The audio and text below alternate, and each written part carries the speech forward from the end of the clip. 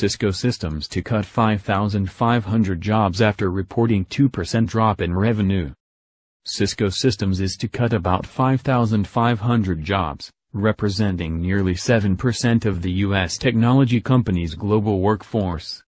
The world's largest networking gear maker, based in San Jose, California, announced the cuts on Wednesday night as part of a transition from its hardware roots into a software-centric business. The job cuts came as the company, which employs about 73,000 people worldwide, warned of a challenging macro environment despite reporting a 21% increase in net quarterly profits to $2.81 billion.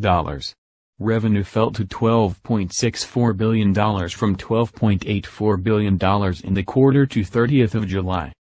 Cisco said it was making the job cuts in response to the changes big businesses are making in how they operate and shift IT from clunky hardware to online cloud computing. Today's market requires Cisco and our customers to be decisive, move with greater speed and drive more innovation than we've seen in our history, the firm said.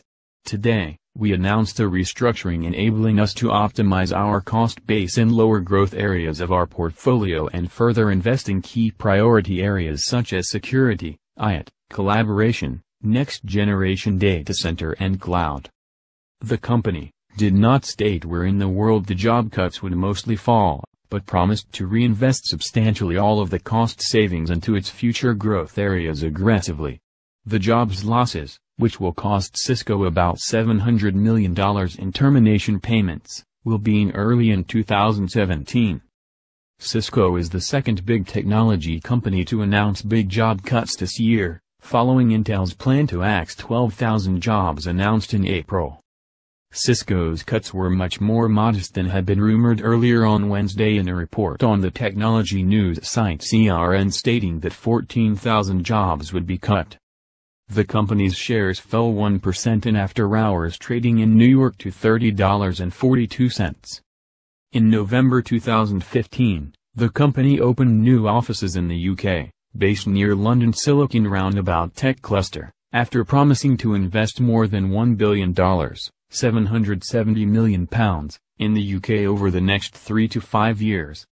The new London site, which created more than 200 jobs, is one of 6 Cisco has in Great Britain, with a combined headcount of up to 7,000 employees. The company says the UK is its second largest market.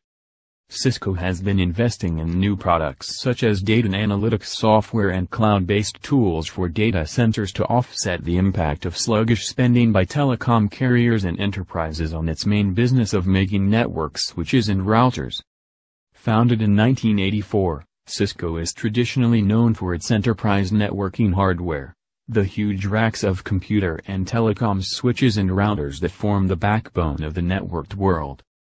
But the profit margin on such hardware has been eaten away by commodity providers such as Taiwan's Dimax Technology, forcing Cisco to seek greener pastures elsewhere. As part of its UK investment, Cisco is putting $150 million into Internet of Everything startups, the company's name for its attempt to gain a foothold in the burgeoning Internet of Things sector.